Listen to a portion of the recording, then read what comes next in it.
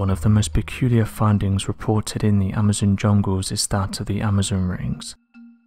Interestingly, when researchers first discovered these earthen rings, they quickly accepted that the trenches were man-made and completely artificial in nature. This then led to a series of strange revelations, as the dating of the rings led researchers to believe the rings had been created long before the Amazon rainforest began to form. This has led to the complete reformation of the original beliefs held surrounding the pre-Columbian people.